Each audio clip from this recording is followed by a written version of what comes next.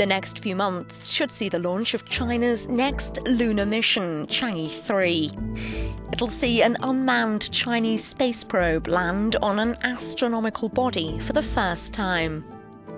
As the probe will make a soft landing on the moon's surface, scientists have ruled out the use of parachutes because of the moon's vacuum. Instead, it'll deploy an anti-thrust mechanism to reduce the speed of the engine. 5 landing sites have been shortlisted. The rover has a payload of 20 kilograms and will be equipped with 8 instruments, including a panoramic camera and a lunar exploration radar.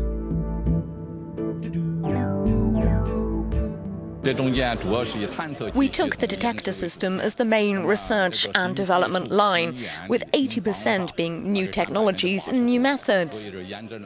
Therefore, the difficulty was tremendous. We spent 6 years developing the 5 major systems.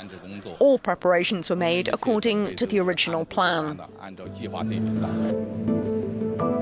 During the 3-month mission, Chang'e 3 will transmit video in real time and analyse soil samples. It will remain on the moon's surface, although the long-term plan is to follow this with landers that will return to Earth with samples.